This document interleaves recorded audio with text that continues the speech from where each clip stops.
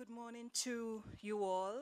A warm welcome on behalf of the Inter-American Commission on Human Rights to this, our 153rd regular period of sessions and the first hearing in this period of sessions.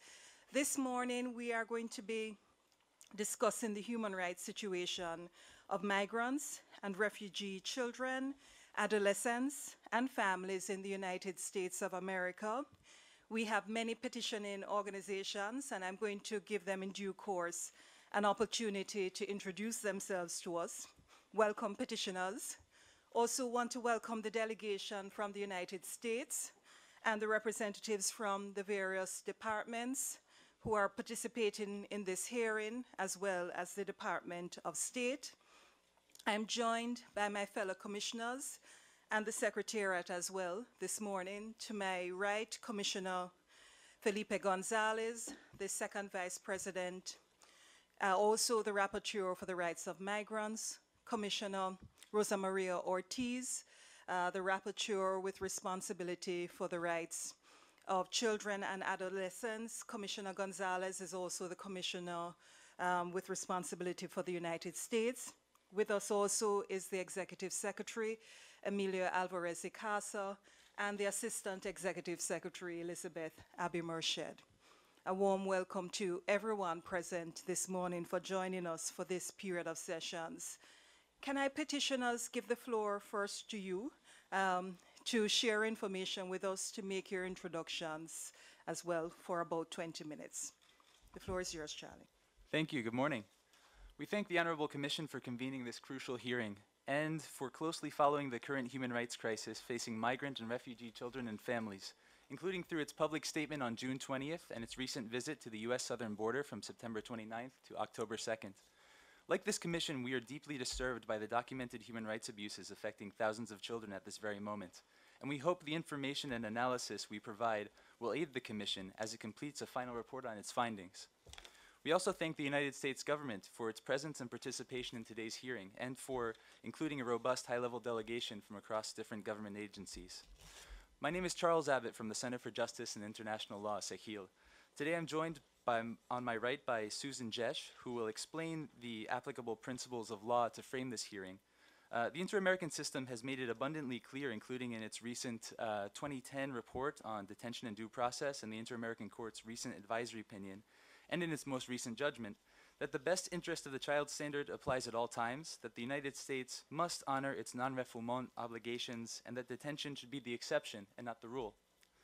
Next, Sarah Mehta of the American Civil Liberties Union will explain how current state practices inappropriately respond to increased numbers by undermining fundamental legal protections when children and families need it most. Finally, Mary Meg McCarthy of the National Immigrant Justice Center will present the petitioner's recommendations and requests. Our delegation is also joined by the University of Pennsylvania Transnational Law Clinic, by the Women's Refugee Commission, by the National Alliance of Latin American and Caribbean Communities, by the University of Chicago International Human Rights Clinic, by Jesuit Refugee and Migrant Services, by Lutheran Immigration and Refugee Services, and the Washington Office on Latin America, among other petitioning organizations who are not here today but have contributed to our written briefings. In furtherance of today's dialogue, and in view of the gravity of the situation, we hope the state will agree on the need to continued engagement with the petitioners and with other civil society stakeholders through its participation in a working group that can facilitate future expert meetings and deepen our dialogue under the auspices of this Commission. In addition to our brief presentation, we have presented extensive written briefings to the Commission and to the state, which are publicly available online. We request that the state's eventual written submissions also be made publicly available. As the only regional human rights body of jurisdiction and the first international body to hold a hearing on this situation, the Inter-American Commission is uniquely situated to address the causes and effects of this crisis. For the United States and for the region, today we call on the state to provide real protection to thousands of children currently in its care, rather than punitive detention. I now give the floor to Susan Jesh. Good morning. As U.S. advocates, we particularly appreciate the commitment and the Inter-American Court's commitment to the human rights and welfare of migrating children and their families, and we appreciate our government's engagement in this dialogue with us. Before turning to the situation at the borders and in the U.S., which is mostly what concerns us as U.S. advocates, we did want to mention 2 U.S. government policies which we believe endanger the lives and welfare of fleeing children. The first is that we believe it is a violation of both the letter and the spirit of refugee protection law and other humanitarian principles, including Article 27 of the American Declaration, the right to seek territorial asylum, for the U.S. to fund and promote interdiction programs in Mexico, Honduras, and Guatemala, where our colleague organizations, the Washington Office in Latin America and the Jesuit Conference, have reported that principles of non-refoulement are pretty much disregarded. You will be hearing more about this later in the week from our regional colleagues. The other comment I would like to make as prefatory is that within U.S. territory, we are highly concerned with the tendency towards punitive procedures imposed because of a classification of the fleeing women and children as a danger to the national security. In what some have attempted to characterize as a humanitarian scheme, it still, however, does violate fundamental principles of human rights and humanitarian law. You will hear more details from my colleague Sarah Mehta. Our presentation today is framed by 3 cross-cutting legal principles, which have been recently, as we all are aware, thoroughly analyzed by the Inter-American Court on Human Rights in its August advisory opinion on the rights of child migrants. Those principles are best interests of the child, the presumption against detention, and non-refoulement. With respect to best interests of the child, we know that the Inter-American Court has commended all member states of the OAS, irrespective of whether they have ratified the American Convention, to use its decision as a guideline. And in that decision, that advisory opinion, the court clearly states that any decision regarding entry, stay, or expulsion of a child must give priority to the assessment, determination, consideration, and protection of that child's best interests. The good news is that the United States has had, as part of its legal system for over a century, a profound understanding of the special needs of children when their fate comes before the law, whether we are talking about juvenile justice, child custody, abuse and neglect proceedings. And the good news is that under current law, the unaccompanied Central American children who arrive at our border are given relatively safe and secure but non-restrictive care as they are turned over to the custody of their families, and they also can be appointed guardians to help them understand the system. But that's it. The bad news is that these Central American children who have been released to their families will still face an adult-style court with no guarantee of the right to counsel. And Central American children who are imprisoned with their mothers, well, there is hardly anything about their situation that can be characterized as being within their best interests. And finally, Mexican children who arrive at our border, the screening process that is applied to them, the little that we know about it, really does not comport with the standard of best interests of the children. Our second principle has to do with the presumption against detention, which international law holds as a presumption for all asylum seekers, and even more strongly urged for children and families. What has happened in the U.S., where hundreds of mothers and children with an average age of 6 years old, are held under a government policy against bond in the conditions which have been amply described in the recently developed detention centers in Artesia, New Mexico, and Karnes, Texas. We are quite concerned about the U.S.'s failure to implement the presumption against detention of persons seeking asylum, particularly children. The last principle I want to touch on is the principle of non-refoulement of persons in need of protection. The United States does in fact have a model array of types of status for persons, and particularly children who are fleeing danger. In our briefing book, we have a memo by the National Immigrant Justice Center which describes in detail secure status possibilities for potential victims of torture, for abandoned children, and for victims of trafficking and other crimes.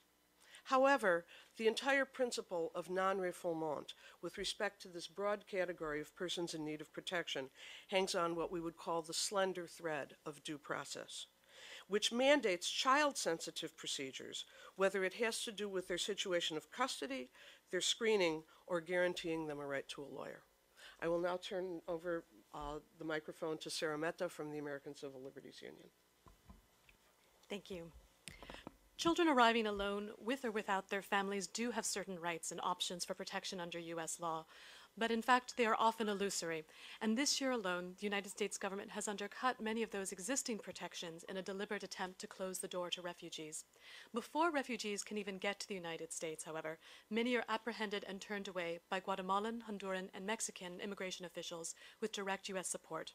This summer alone, the United States provided direct and significant resources to these countries in order to intercept children arriving alone or with their families and to deport them back to their countries of origin.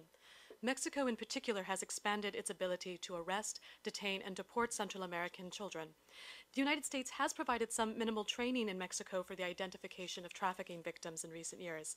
However, the veritable deluge of funding, training, and equipment for immigration control, along with the absence of sufficient screenings for asylum and other forms of relief in Mexico, is undoing any progress made there in the identification of trafficking victims and the creation of a climate for protection.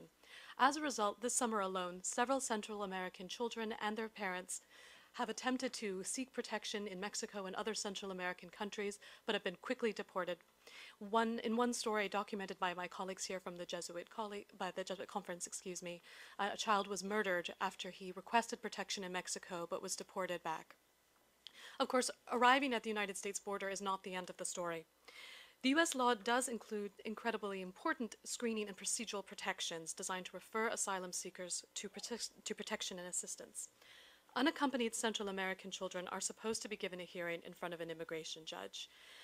By contrast, adults and children arriving with their parents from Central America or Mexico can be issued deportation orders and often quickly removed at the U.S. border. Mexican unaccompanied children can be returned at the border, but they are first supposed to be screened for asylum or trafficking claims and to ensure that they can actually consent to be voluntarily returned to Mexico. But any arriving asylum seeker who fears persecution if repatriated and requests protection in the United States is supposed to be referred to assistance and not summarily deported without a hearing.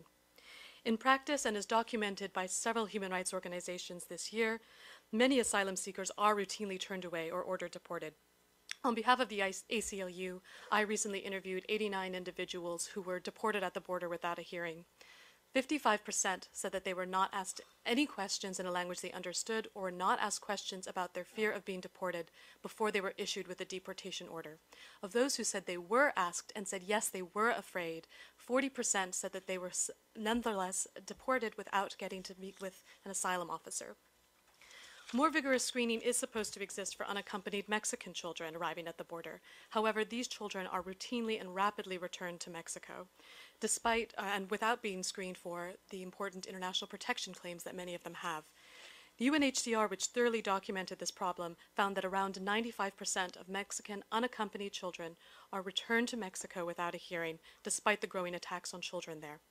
The failure to screen children and families and refer them to assistance directly leads to violations of U.S. non-refoulement obligations, and this is a danger that is more than speculative. Several individuals who I interviewed and who other of my colleagues have interviewed said that they begged for help, were nonetheless deported, and were subsequently attacked, kidnapped, or raped, sometimes all three, when returned back to the danger they had fled. Some Central American families are able to be screened for potential asylum claims once detained and before being deported, but this screening is inconsistent, takes place very quickly, and is often done by officers with insufficient training while these women and children are detained in intimidating conditions. Predictably, genuine asylum seekers with claims for protection may forfeit those rights and sign a deportation without ever speaking with an asylum officer, in some cases because border officials told them they would be detained indefinitely if they did not withdraw their claims. Of course, for those individuals who do get a hearing, the existing system continues to fail them. The U.S. government does not provide attorneys to individuals who cannot afford them, despite the incredible risks and rights at stake in these proceedings. This means that unaccompanied toddlers can go forward in some of the most complex legal proceedings in the United States, without an attorney, without assistance, and in proceedings where the United States government is itself always represented by a lawyer. Excuse me. The United States has introduced some recent efforts to address the gap in counsel by providing some additional funding and guardians ad litem who are notably not attorneys. But these measures are insufficient to meet the existing need. Finding an attorney, pro bono or otherwise, is particularly difficult for the families and children detained in these new remote detention facilities, sometimes several hours from the nearest legal service providers. Those individuals who do get attorneys have been obstructed from meeting them by detention staff and detention policies, notably restrictions on phone access and visitation. But again, those who get an attorney are the minority. Most asylum seekers detained this summer went through critical asylum interviews with almost no information about the process. When the new facilities at Artesia and Carnes were initially opened, there were no legal orientation or know your rights presentations. This means that women and children went through very important asylum interviews, relying solely on the almost non-existent Spanish language resources in detention facilities. All of the case information and court documents were in English, but there was no translation assistance available for them while detained. Beyond the impediments to justice that detention creates and exacerbates, the detention conditions themselves are plagued with significant violations of human rights law. The U.S. does have condition standards for detention facilities for some of its immigration facilities, and recently extended its protections against prison rape to immigration detainees, although notably these have not been fully implemented, and particularly not for unaccompanied children. In practice, however, the existing standards have not been uniformly applied, and particularly, again, across the contract and private facilities. Moreover, for the short-term border facilities run by Customs and Border Protection, there are no public, legally enforceable standards for the more than 700 holding facilities it operates. Women and children have described to us the fear they experienced, detained in freezing Border Patrol stations without access to a phone, without private space to go to the restroom, with limited food and water, before either being rapidly deported or transferred to another detention facility. At the larger immigration detention facilities, these abuses have also continued. It should be noted that 5 years ago, the United States government closed the Hutto Family Detention Facility after litigation and numerous complaints about conditions there, a move that this commission applauded. And yet here we are 5 years later, where the United States has made a dramatic change in the opposite direction, creating new family detention facilities that send an explicit message to asylum seekers and to the rest of the world: do not come here. And the conditions at these facilities reflect that message. Many families report that they are denied medical attention and treatment, even for very young children. Although many of the women and children are predictably experiencing psychological trauma due to the difficult journey they've experienced, as well as the danger they fled, there are virtually no psychological services available for them in these facilities. This month at the Carnes facility in Texas, several allegations emerged of sexual abuse and harassment by staff. Similar allegations have been made by children at the dedicated shelters and facilities for unaccompanied minors, and these are not new allegations, and yet there is still no effective monitoring and oversight independent commission to look at these abuses. But even if these appalling conditions were corrected, the fact remains that detention is an inappropriate response to the needs of women and children seeking protection. The U.S. has had a choice about how to respond to the families and children seeking help. But at a time when human rights law and international consensus has moved firmly away from detention, the United States has taken a deliberate and dangerous step backwards. The families who have been detained are currently held on a no bond, no release policy, even after the U.S. government has found they have a credible fear of persecution if returned to their countries, and even when release options and alternatives to detention exist. My colleagues here today have seen U.S. government attorneys argue that to release these asylum-seeking families would present a national security threat or encourage mass illegal migration. But these are families fleeing real danger, and as of this month, the average age of children at the Artesia facility is 6 years old. Under human rights law, detention should never be used for children or as a deterrent, and for all individuals, it should be the last resort, not the default. Thank you for the opportunity to present on the urgent need to maintain and strengthen the international systems of protection for families and children fleeing violence. As you've just heard, we have documented many circumstances that raise grave concerns that the United States is not meeting its obligation to provide meaningful access to protection. In the briefing book submitted today, we have included a list of urgent recommendations that we request the Commission to pursue in monitoring the United States' compliance with its international obligations. I'd like to summarize briefly our recommendations. They are contained in more detail in the materials we provided you. Let me just touch upon 4 areas. Number 1, with respect to children from Mexico apprehended at or near the U.S.-Mexico border, we request the Commission to obtain information from the U.S. government regarding the screening of children from Mexico, including manuals and guidelines used in interviews by U.S. authorities and statistics on decisions regarding children screened for protection, expulsion, or prosecution in the past 2 years. We request the Commission to work with the U.S. government to create an independent monitoring body to monitor the screening of Mexican children and publicly release annual reports. Number 2, with respect to children from Central America who are apprehended with their families, we request the Commission to work with the U.S. government to create an independent body to ensure that adults and children are properly screened for protection claims and referred to asylum officers. We urge the U.S. government to end its policy of opposing bond for detained families and instead release families or provide alternatives to detention. We urge the U.S. government to ensure that all persons seeking protection are guaranteed lawyers. 3, with the U.S. government, with respect to U.S. immigration control activities in Central America and Mexico, we request the Commission to ask the U.S. government to end activities including the funding, equipping, and training of interdiction units, which undermine the international and domestic legal protections of Mexico, Guatemala, and Honduras to asylum seekers and other persons with international protection needs, including people at risk of torture and human trafficking. 4, with respect to future activities regarding the thematic hearing and related activities of the Inter-American Commission for Human Rights, we request that you convene and oversee a joint working group, including the petitioners, other civil society stakeholders, and relevant U.S. government agencies, which will sustain continued dialogue to follow up on the goals of this hearing.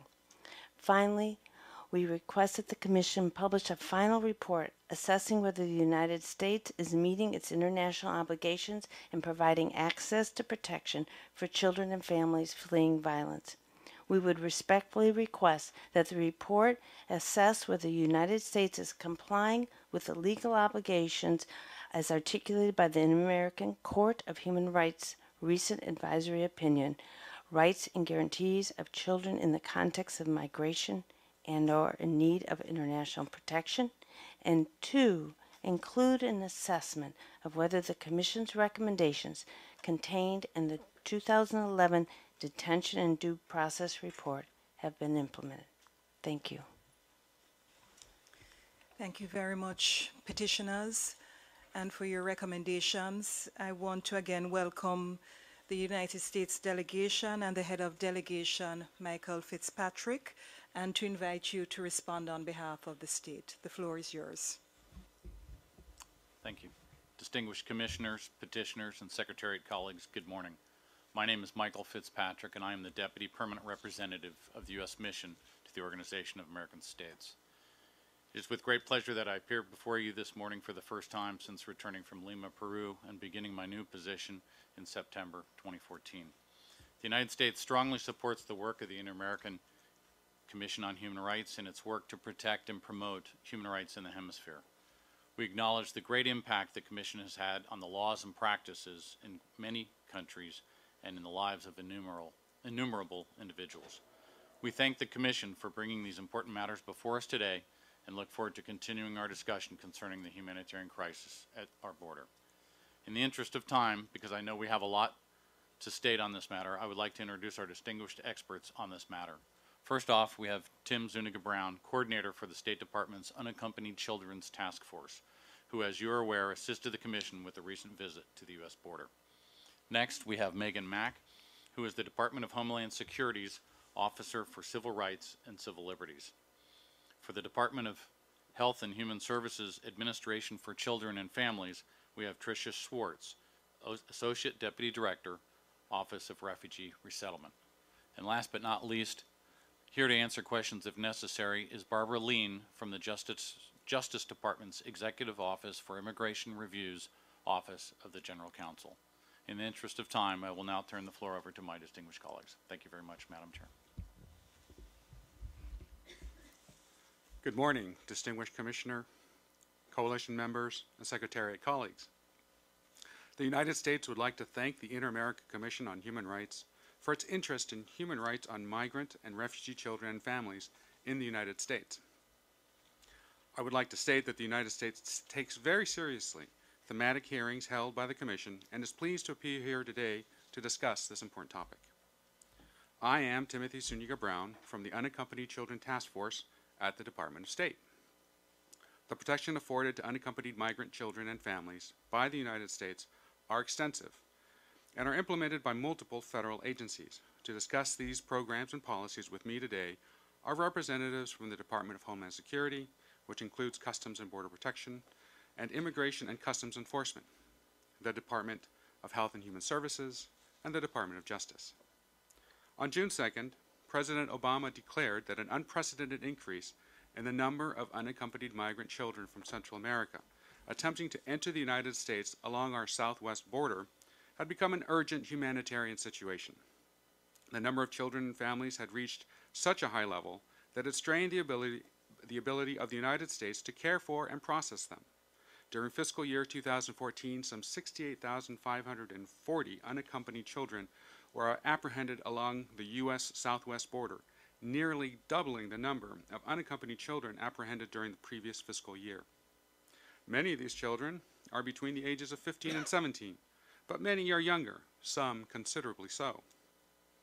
I want to state plainly that we are all powerfully aware that what we are speaking of here today is the safety and welfare of children, who are among the most vulnerable members of any society. For the most part, these children have abandoned their homes for a complex set of motives that include a desire to be with their parents or relatives and to pursue a life of greater opportunity and wider possibility for a better future. Also underlying some of this migration is a fear of violence in their home country, including fears that criminal gangs will either forcefully recruit them or harm them. The number of unaccompanied children who arrive at the U.S.-Mexico border is currently much reduced from earlier this year, and the immediate crisis has subsided. However, economic hopelessness, weak public institutions, and violence by criminal gangs suggest that a resurgent flood of migrant children to the border of the United States is possible, once again putting pressure on domestic institutions in transit and destination countries along the route and presaging greater social and political instability in the region. Central America's youth bulge threatens even greater turmoil. Without increased economic opportunity, the region cannot absorb the 6 million people who will enter the workforce over the next decade. We are fully aware that over half the population in Guatemala and Honduras lives below the poverty line. To address the push and pull factors of the migration of unaccompanied children, the government of the United States is focused on seeking solutions not only at home but also abroad, particularly in the 3 main source countries in Central America. We are working closely with these countries on the main causes that led to expanded migration in 2014 and to better address the long-term underlying factors that lead to migration in the first place. Our focus abroad seeks to work with all stakeholders to promote 3 objectives: prosperity, governance, and security in the Northern Triangle countries, while our domestic attention is on stemming the flow of migrants, screen them properly for international protection concerns, and begin timely repatriation of those whose situation do not rise to protection concerns back to their home countries. The United States government is making every effort to treat unaccompanied children humanely. The President has made abundantly clear that children who are fortunate enough to survive what is an unbelievably dangerous journey from Central America, usually at the hands of unscrupulous smugglers, will be taken care of while they are in our custody. The U.S. government is committed to careful evaluation of the claims of every child who may seek protection consistent with our domestic law and with our international obligations. After Customs and Border Protection apprehends unaccompanied children, they place them in the custody of the Department of Health and Human Services, which then usually places them with a parent or relative. Whether any of them will qualify for humanitarian relief under U.S. law is ultimately a case-by-case determination dependent on the specific facts of each case, after a hearing before a trained asylum officer or immigration judge. something all of these children will have an opportunity to present regardless of the removal procedure they undergo. Those children who are found not to qualify for protection under U.S. law or otherwise remain in the United States are then subject to repatriation to El Salvador, Guatemala, and Honduras. We fully expect to see the continued return of migrants who are not eligible to remain in the United States to El Salvador, Guatemala, and Honduras, and elsewhere. These returns are in accordance with U.S. law and are consistent with our international obligation. But the United States is working to help these children even after they return home. For instance, the U.S. Agency for International Development, working through the International Organization of Migration, is providing $7.6 million to enhance the ability of Central American countries to process and provide assistance to repatriated migrants. This humanitarian crisis has in fact brought source, transit, and destination countries together in shared responsibility to work on addressing the underlying causes. For instance, the United States has engaged the government of Mexico at the highest levels, which has resulted in increased security along Mexico's southern border, and other migration deterrence measures, including a reduction in the number of migrants riding the freight train known as La Bestia. Working jointly with Central American governments and NGOs, several United States embassies have launched public information campaigns to raise awareness in those countries of the dangers of northern migration. The U.S. government has worked with El Salvador, Guatemala, and Honduras, and each country has increased consular staffing on the southwest border to ensure better, more efficient provision of services to their citizens in U.S. custody. All three now have consulates in McAllen, Texas, where the majority of consular services are required. The Department of Homeland Security and the Department of Health and Human Services fully investigate any reports of mistreatment. The U.S. government has also announced that it is committed to expanding the U.S. refugee admissions program to include vulnerable minors in Central America, consistent with U.S. law and our commitment to vulnerable people worldwide. We are establishing in-country refugee processing in Central America to provide a safe, legal, and orderly alternative to the dangerous journey that children are currently undertaking to join their parents in the United States. Those minors found by DHS not eligible for refugee resettlement will be considered on a case-by-case basis for parole, which is a mechanism to allow someone who is otherwise inadmissible to come to the United States for urgent humanitarian reasons or significant public benefit. Our goal in the United States and in Central America is to protect legitimate humanitarian claims while providing an effective deterrent for illegal migration at the hands of dangerous criminal smuggling networks. Additional details regarding these program parameters are still being determined. We hope that our statement today can explain the general situation of human rights of migrants and unaccompanied children. We also encourage you to take advantage of our government agencies present here today to ask any specific questions you might have. We'll now turn to Megan Mack, the Department of Homeland Security's Officer for Civil Rights and Civil Liberties, and after to Tricia Schwartz from the Office of Refugee Resettlement Administration for Children and Families of the Department of Health and Human Services, who will give more detailed remarks to this subject.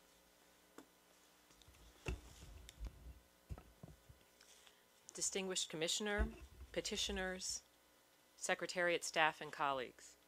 On behalf of the United States Department of Homeland Security, or DHS, I welcome the opportunity to participate in today's hearing.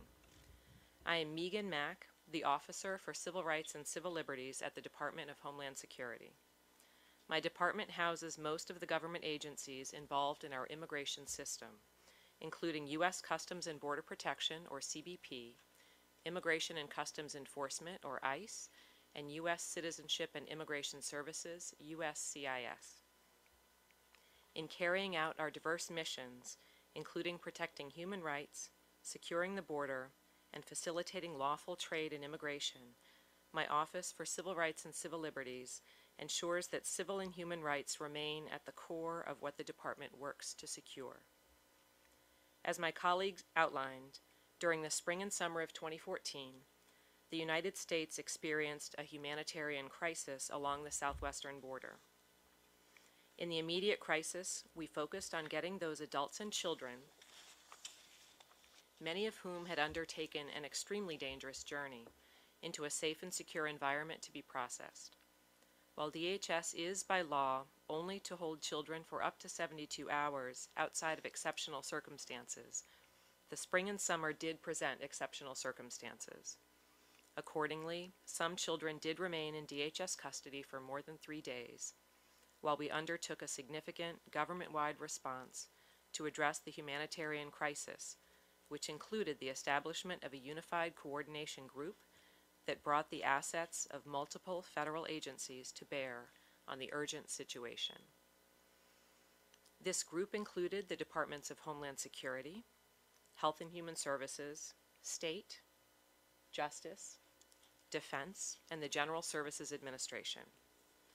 Since August, the volume of unaccompanied children and adults with children apprehended near the border has substantially diminished. Our capacity to process them has expanded, and unaccompanied children are now expeditiously transferred to the custody of the Department of Health and Human Services, generally in less than 1 day. Under U.S. law, an unaccompanied child is one who is under 18 years old, who has no lawful immigration status, and no parent or legal guardian within the U.S. available to provide care and legal custody. Unaccompanied children are inherently vulnerable, so we place a high priority on identifying any protection concerns. Under the Trafficking Victims Protection Reauthorization Act of 2008, whenever DHS encounters an unaccompanied child from a contiguous country, including Mexico, the child is screened to identify victims of human trafficking and to determine whether the child has a fear of persecution if returned to his or her home country. As a matter of policy, DHS conducts the same screening of all unaccompanied children, regardless of the country of origin. Unaccompanied children from contiguous countries who do not present any protection concerns and who are determined to have the capacity to do so may be allowed to voluntarily withdraw their application for admission to the United States, at which time they are returned. For children from Mexico, the manner of return is governed by local agreements between the U.S. Border Patrol, which is within Customs and Border Protection, and local Mexican government entities, and generally involves a transfer of the children to appropriate Mexican officials, including child welfare officials where available, at a designated place at a designated time each day. All unaccompanied children who remain in the U.S. are transferred to the Department of Health and Human Services for care and custody. While they are with the Department of Homeland Security for a period of less than 72 hours, apart from in times of exceptional circumstances, requirements for their care are given by federal and state law and a litigation settlement known as the Flores Agreement. As you know, the department has also opened facilities in Artesia, New Mexico, and Karnes City, Texas, to detain adults traveling with children who recently crossed the border. At these facilities, asylum officers and immigration courts are available to conduct credible fear and reasonable fear interviews with individuals, providing them the opportunity to put forth claims for asylum and other forms of protection to the extent available under the law. The department remains committed to safe, appropriate facilities for housing this vulnerable population and to ensuring appropriate consideration of viable claims for relief. At the same time, we recognize that for individuals without a viable protection claim who cross the border unlawfully, it is the department's responsibility to see them returned safely to their home countries. While the government does not fund counsel for individuals in immigration proceedings, my department and the Departments of Justice and Health and Human Services have taken numerous steps to support and encourage pro bono counsel and accredited non-attorney representatives to provide representation. Since the beginning of this crisis, the U.S. government has taken numerous other steps to respond to humanitarian needs and assure both appropriate treatment in custody and appropriate consideration and adjudication of claims to humanitarian protection under our refugee and asylum laws and commitments. And these include relaunching a Dangers of the Journey awareness campaign to discourage parents from putting their children's lives at risk by sending them on a dangerous journey to the U.S. border, opening new processing centers to increase CBP's capacity to appropriately house children and adults following apprehension, expanding efforts to prosecute criminal human smuggling organizations, reassigning immigration judges and attorneys to prioritize the cases of recent entrants, including consideration of claims for asylum or other protection. And as a matter of policy, the administration supports providing legal services to unaccompanied children and has sought funding from Congress to provide it. In the interim, through a Department of Justice grant program, enrolling lawyers and paralegals in the Justice AmeriCorps National Service Program to provide legal services to unaccompanied children. Again, I thank you for this opportunity and appreciate your attention to these critical issues.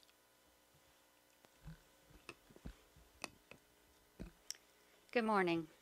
Distinguished commissioners, petitioners, secretariat staff, and colleagues, thank you for the opportunity to discuss the U.S. Department of Health and Human Services responsibilities in relation to unaccompanied children.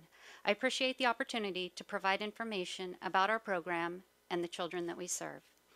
This morning, I would like to briefly share with you the steps that HHS takes to care for these children once they are referred to our custody, as well as the steps HHS takes in regards to the children leaving our care and custody.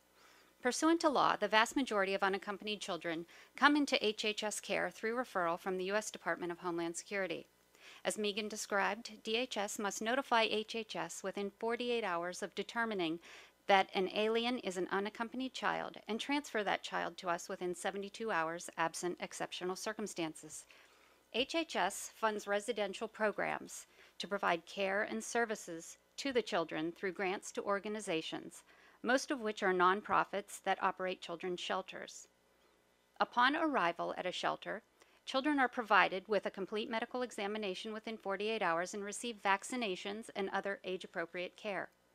In addition to medical services, each child receives educational and recreational services, legal rights presentations, and access to legal services, access to religious services, counseling, and case management services to identify a parent, relative, or other appropriate sponsor. Each child is also screened for mental health needs, abuse, human trafficking, and crime victimization. Some children receive attorney representation for their immigration matters while in our care. These children are those who, while in our care, are seeking voluntary departure, those eminently facing the possibility of the issuance of an order of removal, those who have identified legal relief but no sponsor prospects, and those who are going to be released in the same geographic location as the shelter. By law, we are required to place children in the least restrictive setting that is in the best interest of the child. Generally, such a setting is with a sponsor who is often a parent or relative. Sponsors are vetted through assessments, documentation of relationship to the child, background checks, and home studies when issues are identified or as required by law. As part of the HHS placement process, we inform sponsors of their responsibility to ensure that a child appears at court proceedings related to the child's immigration case. HHS also informs sponsors of their responsibility to notify DHS and the U.S. Department of Justice Executive Office for Immigration Review of address changes within 10 days of any such change. HHS provides notification to DHS of the name, address, telephone number, and relationship of the child to the sponsor. It is important to note that HHS does not decide a child's immigration status and is not a party to the child's immigration case. Once a child has been placed with a parent, relative, or other sponsor, the care and well-being of the child becomes the responsibility of that individual's sponsor. However, after release, HHS provides post-release services to some of the children. Approximately 10 to 15% of children receive follow-up services from caseworkers who link the children and sponsors with community services or other assistance. Also, in the event that a caseworker finds after release that the home is unsafe, he or she is required under state and local laws to report that fact to the state or local child protective services. In addition, for some of the children after release, attorney representation is provided. These children include the previously mentioned group, which is released locally in the same geographic area as the shelter. Also recently announced is a new direct representation program where children will be provided representation, aiming to provide 65 lawyers in 9 jurisdictions across the country. As you know, HHS has faced recent challenges due to the unprecedented growth in the number of unaccompanied children being referred into our care. This summer, the number of children arriving temporarily exceeded the number of available spaces for children in HHS shelters, negatively impacting our ability to place children in a timely manner. Since then, the number of children arriving has decreased, and we are able to timely place all children and provide services as described. I'm happy to answer your questions. Thank you. Much appreciated. I want to offer the floor to my fellow commissioners to make observations. First to Commissioner Felipe Gonzalez. Thank you very much, Madam President, and good morning to both delegations. I thank the presentations that you have made. I would like to start by thanking the U.S. government for the opportunity for the Commission to do the visit early this month to a southern border that we conducted along with Commissioner Ortiz, who is the rapporteur on children and the Commission, myself as a rapporteur on migrants and on the U.S. and staff. The Commission appreciates all the work of the U.S. government in facilitating the visit, although it regrets the fact that it was not able to visit the Border Patrol station due to the fact that there was a prohibition for the Commission to freely interview the persons there. And for the Commission, this is a matter that has been in its regulations and practices for decades, that every time the Commission goes to a center of detention, either a center where migrants are in detention or people accused of crimes, the Commission will be allowed to have free interviews with the persons detained. I would like to stress the fact also that the Commission is well aware about the international dimension of this issue. The Commission held hearings in sessions in Mexico City last August with the governments of the Central American countries. While those were hearings about the general human rights situation in those countries, including the three ones that from where most children come to the U.S., that is Guatemala, El Salvador, and Honduras. The issue of migrant children and their families was at the center of, was a main issue at those hearings with the countries of Central America. At the same time, we have been following up the situation in Mexico in this regard, where we launched a general report about the situation of migrants, which included, of course, as one of the main issues, the situation of migrant children in Mexico City and Saltillo in August. Now, a key point for the Commission that was presented at the press release at the end of this visit is the issue that children and their families are being held in detention. This was an issue that was widely discussed a few years ago. At the time, and at the time that the President Obama administration, the first term, started in 2009, this was an issue that the Commission brought during the visit that did to the last of those centers, which was the T. Don Hudo Center in Texas. And the civil society also was insisting in the need to close that center. The government, in fact, did close the T. Don Hudo Center, and it seemed that was a practice, the one of holding children and their families in detention, that had ended for good in the United States. However, we have seen that over the last few months, a number of centers have been opened, and there are plans to open new ones. Let me make a reflection on this matter, because we can see that after the T. Don Hudo Center was closed a few years ago, there was not an increase in the migration of children to the United States. The significant increase that took place since 2013 was due to other factors, not to the fact that there was not a center like the former Tidon Hudo, because that had been closed several years before. So the fact of having or not centers for detaining children and their families is not a key factor in the prevention of massive migration of children and their families. I'm talking about this point and raising this point as a practical matter because, as a matter of standards, the Commission has repeatedly stated that the children should not be held in detention. So I would like to get a response and engage in a further dialogue today and on our occasions with the U.S. government. Now that as the government recognizes the peak of the crisis of migrant children has passed,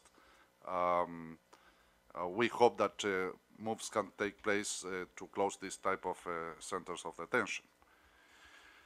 Then there is the issue of access to justice and legal representation that has been discussed by both the petitioners and the state, which is a matter that of strong concern for the Commission, both regarding the migrants who are in detention and those who are not. And finally, not to take all the time, the issue of monitoring.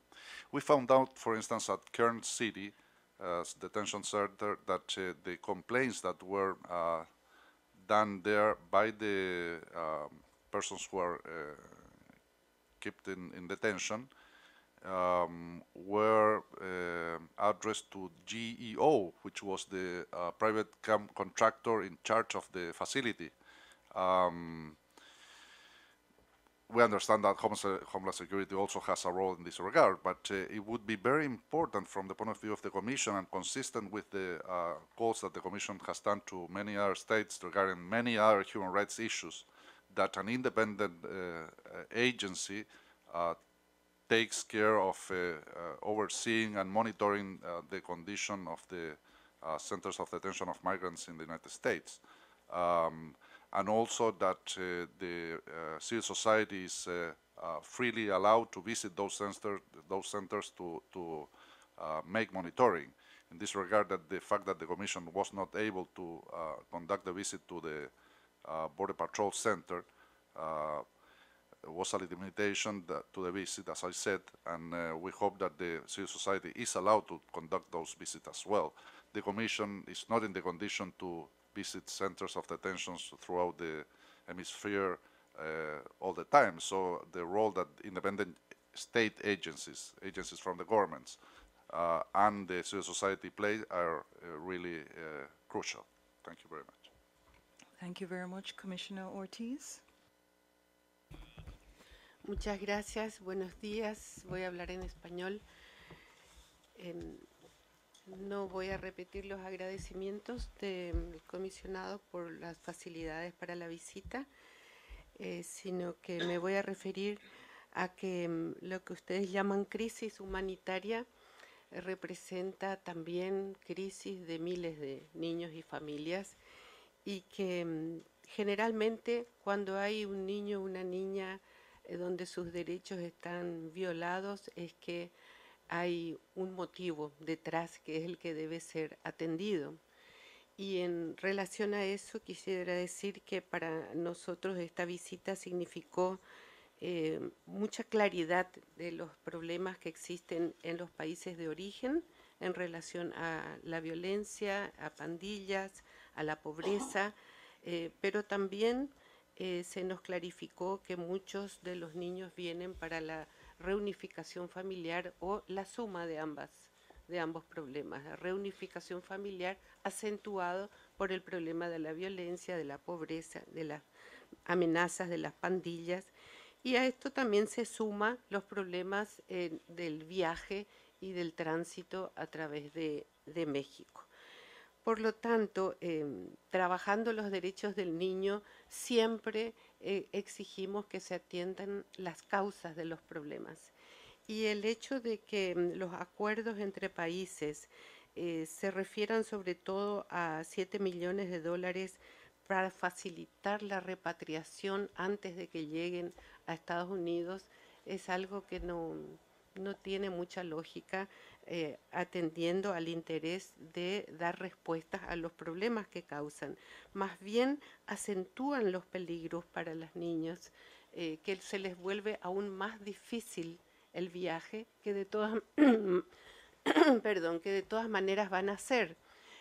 Tuve la suerte de estar también recientemente en México, de hablar con los jóvenes que han sido deportados, tanto de los mexicanos como de los centroamericanos, y todos repiten que volverán a intentarlo, porque es tan peligroso permanecer en su país que intentar el viaje nuevamente. Por lo tanto, mientras no se atienda la causa que origina a todos estos viajes hacia este país de destino, es difícil que se pueda resolver. Pero mientras tanto, hay que atender a quienes ya llegaron al país, y ahí escuchamos con mucha atención los programas que ustedes mencionan. Sin embargo, no siempre lo que escuchamos representa exactamente lo que nos dicen las personas que sufren el estar detenidos por mucho tiempo sin la asesoría legal. Lastimosamente, no solamente no pudimos visitar lo que ya mencionó el comisionado Felipe González, tampoco pudimos observar una audiencia con el juez. Misteriosamente el juez se enfermó ese día, no pudimos poder ver esa audiencia, pero sí pudimos escuchar de que efectivamente los niños no pueden hacer oír su voz, ni tampoco pueden entender exactamente los conceptos que se manejan. Por lo tanto, la representación legal se vuelve algo imprescindible, y solamente pocos chicos consiguen tener la asistencia legal, y los que tienen tampoco se les facilita a los representantes legales esa defensa. Se les ponen limitaciones, el lugar está muy lejos, el horario es restringido, y eso nos preocupa. Nos preocupa también que las familias que están detenidas con sus hijos tampoco están con situaciones en que se garanticen sus derechos. El hecho de que estén con una empresa privada no nos da más garantías.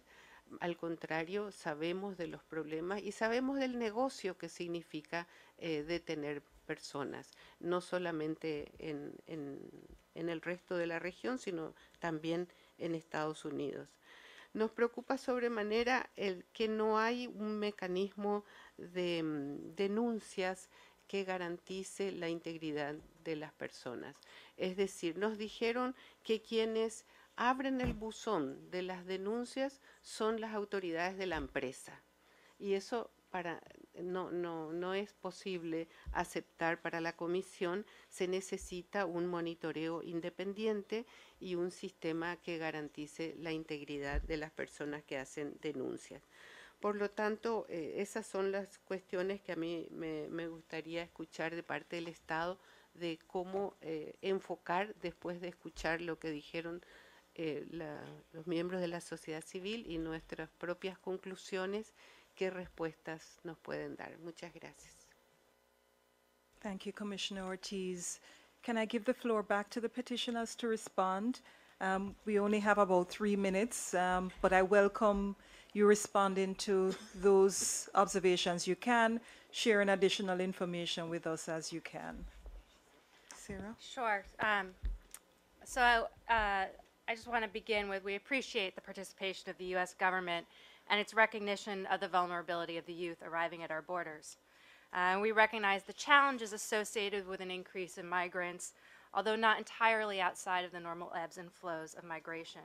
We are, however, disappointed that those making the decisions to detain families and children, and the increased use of detention and the decision to increase detention facilities for children in Texas are not here to address those decisions and address the matter of detention as last resort and only under extenuating circumstances.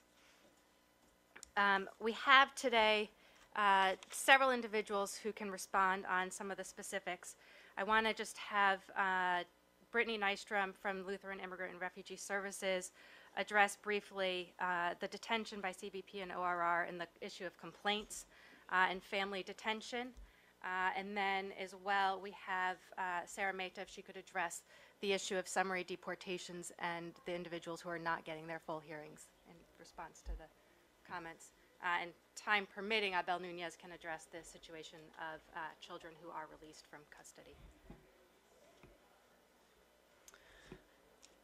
Good morning. I'm Brittany Nystrom with Lutheran Immigration and Refugee Service. I do want to just underscore also that the increase in detention is massive.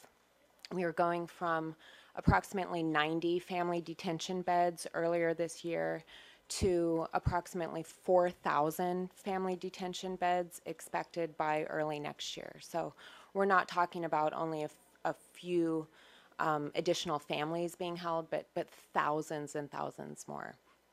The issue of responding to complaints is significant.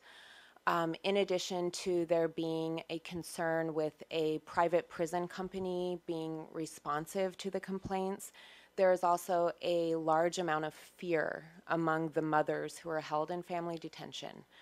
They fear that if they file a complaint either with the government or with the facility that's holding them, their children will be harmed, their immigration case will be harmed, or they themselves will be denied rights while they're in detention. I have heard families express concern that they would be not allowed to participate in mealtime, participate in programs, or that somehow by complaining their access to protection could be undermined.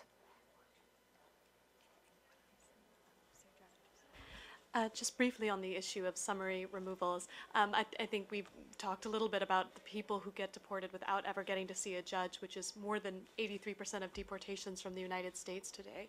So it is a major issue in the way that people get removed today or returned if they're children and don't get a hearing.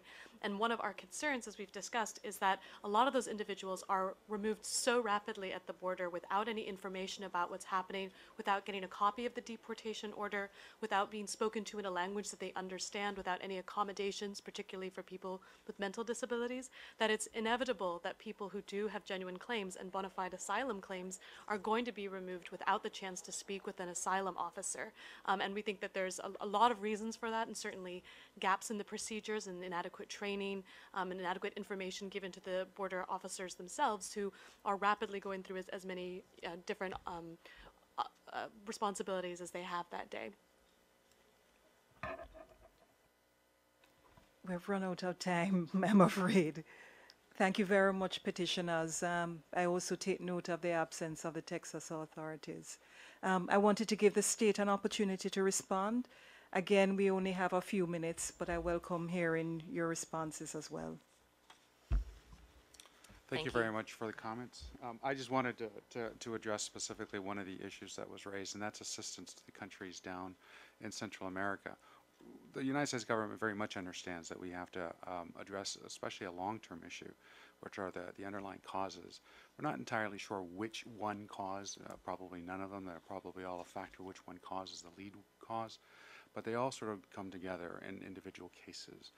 And so to try to address that, actually before the search started, we tried to come up with a policy, and we are trying right now to pass through the U.S. government a comprehensive policy that will address what we feel is the underlying reason for these children and these families members coming to the United States. I wanted to point out that I said that the parameters are still not decided, but nevertheless there is a commitment to have a significant investment, not just by the United States, but by our partners in the country as well as international partners, to come together and come up with a comprehensive strategy on this. A couple of points on the independent review of detention facilities. It's the reviews are undertaken not by the company that's housing the people in detention. There is a private company that does the regular reviews, particularly of the larger facilities. ICE also undertakes its own annual reviews. Again, this is for facilities that are 25 people or more, and the smaller facilities are more occasional reviews. And finally, my Office for Civil Rights and Civil Liberties will be visiting, I have visited Artesia and will be doing on-site visits and reviews of the Artesia, Carnes, and the new Dilley facility in the coming few months.